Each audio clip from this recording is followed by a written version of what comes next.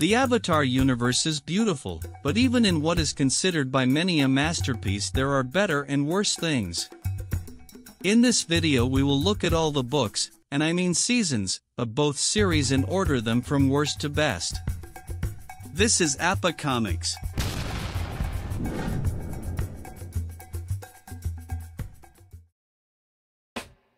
Before we start, I think it's worth clarifying that both Korra and Aang, I don't feel that there are bad seasons. Overall they all have their thing, and if we were to take any of the books out we would miss out on some gems in the story, or things that had to happen. That being said, let's get started.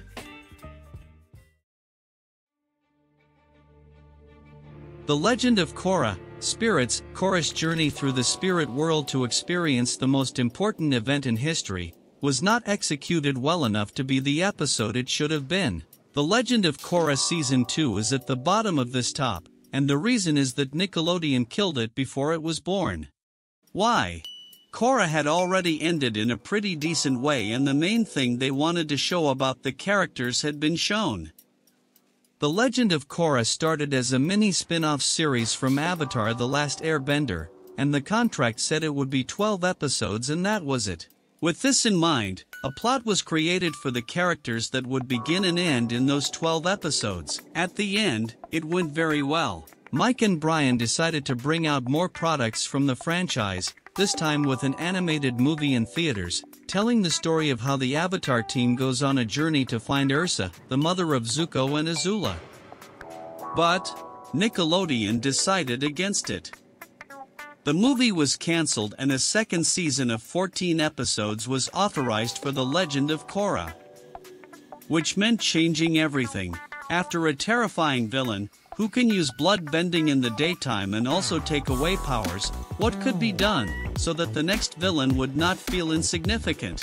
Of course, a dark avatar that transforms into a Megazord. Enrolled in what?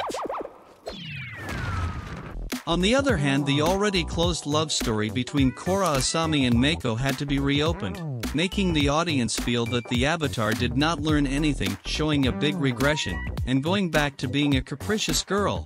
Now that the Avatar ended the series controlling all the elements, even managing the Avatar state and learning the energy bending, how do we continue? Of course, by heavily nerfing the Avatar state so that now it goes from being a super power-up to a nitro for racing on an air scooter. The poor planning of the Legend of Korra series destroyed the appreciation of the fans, since in the beginning all the meat was thrown on the grill in 13 episodes and being little time, many things were rushed that could have been told later only if Nick had planned it with more time. This would be like if in Avatar: The Last Airbender, Aang and Katara fell in love and kissed in Book 1. Don't you think it's a bit rushed? As for the season itself, it has some beautiful scenery and powerful fights. Plus the story of Avatar 1, which I love.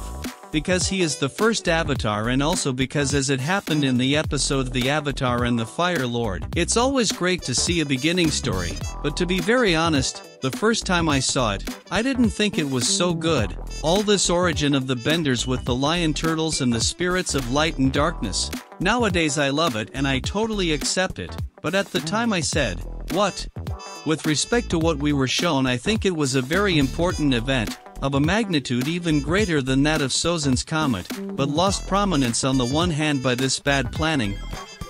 On the other hand, because at least for me, it feels somewhat boring, the previous story with the Civil War and so on, and although it is the season with more episodes of The Legend of Korra, it seems to me that the final fight between Unalaq and Korra could extend a little more because in the end everything is resolved in 2 episodes. Besides this, we have the disappearance of all Korra's past lives, which was a big pain to finish the series and see that this was never solved. Now the Avatar 1 is Korra, and while hopefully later this can be solved, but so far the canon of the story says that there is only one past life for the next Avatar. Anyway, it's not a bad season, it has its very good moments, some fights that look very good, but it's not enough if we compare it with other books. The 6th place of this top goes to Book 4 of The Legend of Korra, which needed to come out to tell us what happened to the Avatar after the poisoning by the Red Lotus. Well, in my opinion, I think the ending of Season 3 was perfect and it would have been an epic ending for the series. So what Nickelodeon series ends with the most tragic and beautiful ending you can see? Absolutely none. I guess it was Nick who decided to show us Korra's recovery and put a new antagonist, as well as plant a big doubt in the fandom for a while, Asami and Korra. Because yes, they never kissed, but later in the comics they showed it openly. The controversial Season 4 has some incredibly good things and some incredibly good things.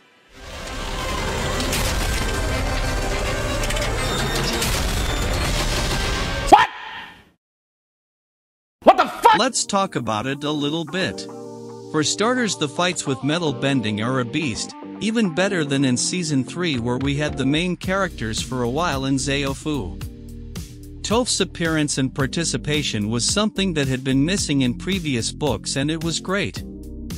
She feels exactly like her childhood version, something that was not so noticeable in her adult version seen in other books. Well, what about the time you guys took down the Fire Lord? That must have been epic! Oh, yeah. It was hot. I was on a blimp, and I think a giant turtle showed up. Wow, what a day. I told him to say that!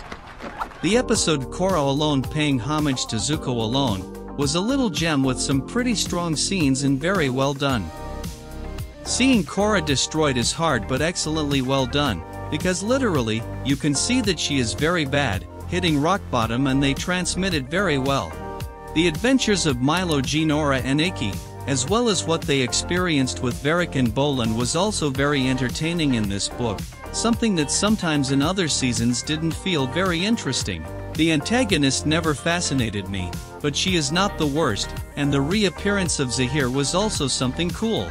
Outside of Kuvira as a villain, the situation that arises, of someone who has a large army and in a diplomatic way, in many quotes, takes more and more ground, is very interesting. We have seen some examples of conquest in this universe, but with Kuvira it all felt much more real. Where she basically said, "Sign here and give me all your city or get ready for us to take it by force." All that would be the good thing from my point of view. The bad thing is that I found it tedious, some characters unbearable, the team quite divided, some things in CGI feel quite ugly, and well, the Megazord? You close a series that had incredible things and contributed a lot of lore to the world of Avatar, with a Megazord.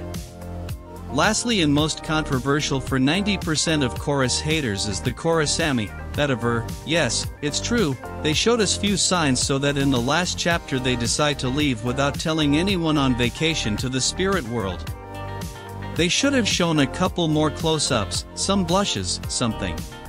But other than that, is it bad? Not at all. I think 90% of the people who complain about it being a lesbian relationship are being super hypocritical, and if we saw their track record on certain pages we would confirm it. The problem is that at first glance, the relationship between the two was accelerated and seemed out of nowhere. They don't give us strong enough hints like they do with an Aang and Katara or a Mako and Korra at the beginning. But serious question, why? And why Nick obviously didn't want to be showing hints of homosexual relationships on a kids channel at the time. I'm not sure if that's what they show on TV now, but I wouldn't be at all surprised if little by little there are cartoons that openly show homosexuality or characters without a defined gender. Of course this is not new. Remember Shaman King? Remember Ryu and his wooden sword?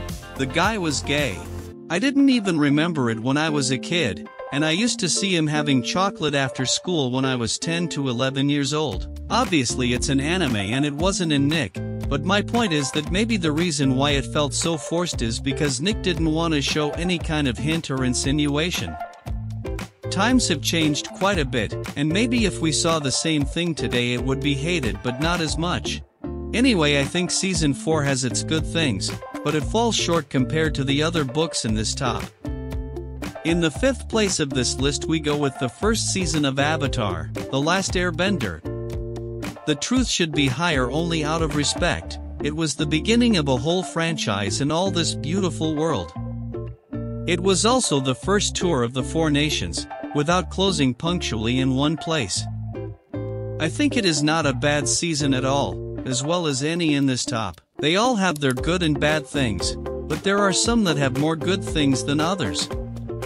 I think the reason why it is the book I like the least is because it feels much more childish, having stories that do not fascinate me as the Freedom Fighters, or the Great Divide, and having some things that to this day I do not like, as the super fleeting relationship between Sokka and Yu, or how Iroh suggests to the princess to return to the water without having heard the story of his birth, at least not on camera.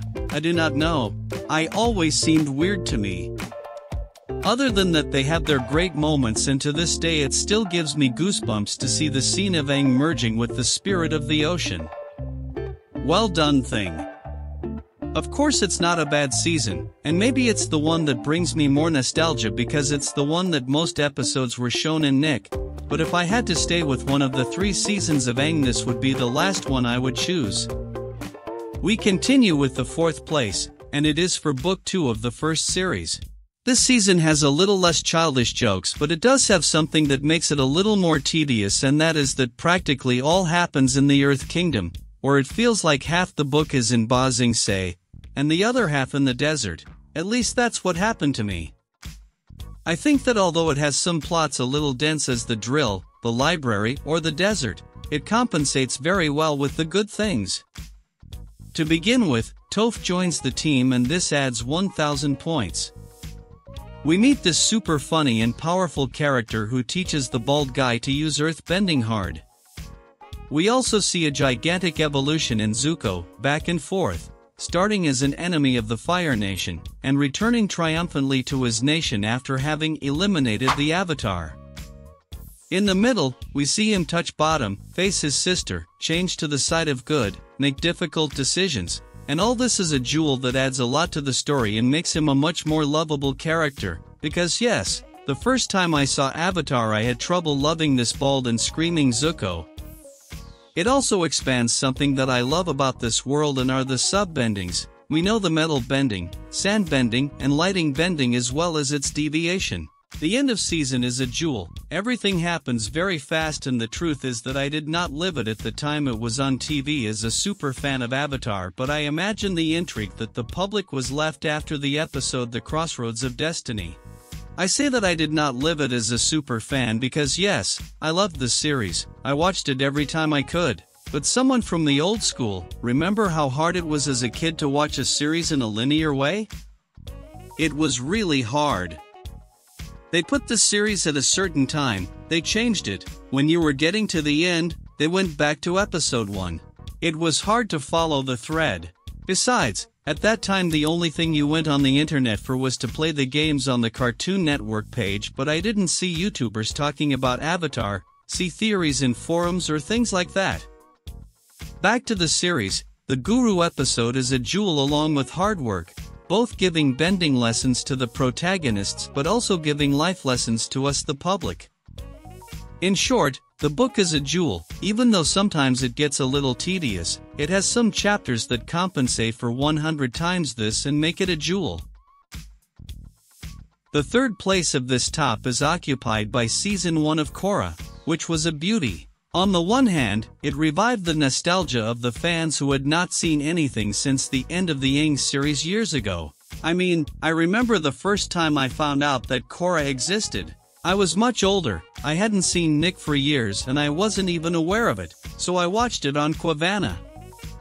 On the other hand, it brought us a graphic quality stupidly superior to what we saw in Aang. The technology had advanced and the colors, the fights, the backgrounds and the format was incredibly superior. We were shown some characters from the past and others who were descendants of them, such as Tenzin, which at first I thought it was Aang as an adult before Korra was born until I saw the two together. The character designs were crazy, and that 40s or 60s style of clothing combined with the Four Elements theme was also genius. I know that many are fascinated by it, but pro-bending was also implemented, and we saw a lot more masters using sub-bendings like metal or electricity. Of course, it also got thousands of criticisms for its abrupt advance in technology, the lack of empathy with the new Avatar and his teenage romances. Other things that are not so good is to see all the story happen in a single city. The new Avatar team is not the most lovable in the world, and the change of time feels very strong. That is, despite being a continuation, it is very different from Avatar, The Last Airbender. But apart from this, even those who hate Korra, there is no way to deny that the animation was an incredible advance in this new series. The fights look much more fluid, and its new elongated format gives it a much more vivid and immersive environment. The backgrounds in the scenes are literally paintings and look too good. The antagonist is a beast, and that they involve bloodbending was something that at the time was a 100, as we had been left wanting in Avatar, The Last Airbender, to see a bit more. Season 1 of Korra was something very well done overall, and unlike Season 2, which is at the bottom of this top, the Airbook has been much better accepted.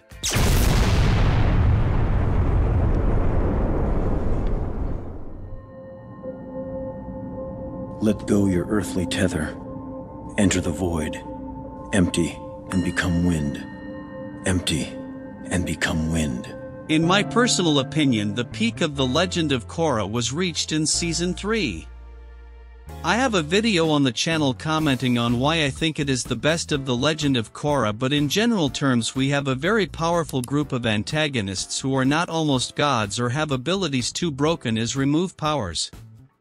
Yes, it is true that virtually all have abilities out of the ordinary, but nothing crazy like the aforementioned. The ideals of the antagonists and how they execute them without fear of consequences is great. They show us the coldness they can have to achieve their goals, and along the way they show us some of the most epic fights of the whole series. To this is added the return of the Airbenders with a lot of lore about them, some incredibly good landscapes, and something that we saw little or nothing before, and that is how an air nomad is educated and trained. Korra's maturity is noticeable. The Avatar team, at least for a while, is together, and the travels through the Earth Kingdom and Republic City are back. The bad thing about this season, in my opinion, is its short duration. I think for having 13 episodes as it had, it felt all 10 points, nothing felt rushed and everything agreed as it should, but at the end I think it was something rushed with a defeat to Zahir, something meh for my taste. What is a total gem is the final ending of this season, with a Jinora receiving her tattoos in a very touching and beautiful ceremony, but with a Korra in a wheelchair totally destroyed by the poison that the Red Lotus administered to her. As I commented previously, I think it would have been a great ending for the series, to leave us with the intrigue of what happened to Korra. It would break with all the schemes of endings of a series. It would leave us with a pretty big emptiness and a bellyache of why this was so. But well, that didn't happen. Despite this, Book 3 is one that any fan of Avatar: The Last Airbender should see, because it is a beauty and its villains are far above any we have seen in the Bald Man series. Finally, we come to the post one that, as it could not be otherwise, foretastes of this bison. The best season of the entire series of Avatar is the Book 3 of Avatar: The Last Airbender. The book Fire shows us an Aang who died and is back, after a coma after his confrontation with Azula, waking up with hair and on a ship of the Fire Nation. In this season the jokes are still there, but they don't feel super childish as previously. They show us how for almost the entire book the team is in Fire Nation territory, and it's genius. I don't know if I was the only one, but as a kid, watching Avatar and hearing Fire Nation is like, don't go there. Now to see that they were in the Fire Nation, in that super dangerous place, disguising themselves to go unnoticed, was cool. From their new costumes, which I think are some of the best in the whole series, to every chapter, even the filler stuff in this season are excellent. There is not one that I think over my head and say, nope, I better skip it. In addition to this, we have new sub-bending like combustion and bloodbending, Sozin's Comet about to happen, and perhaps the most powerful of all, Zuko redeeming himself and joining Team Avatar. This book is what closes and turns Avatar: The Last Airbender into a masterpiece, because it takes elements that were subtly added in the previous books, and concludes each one here.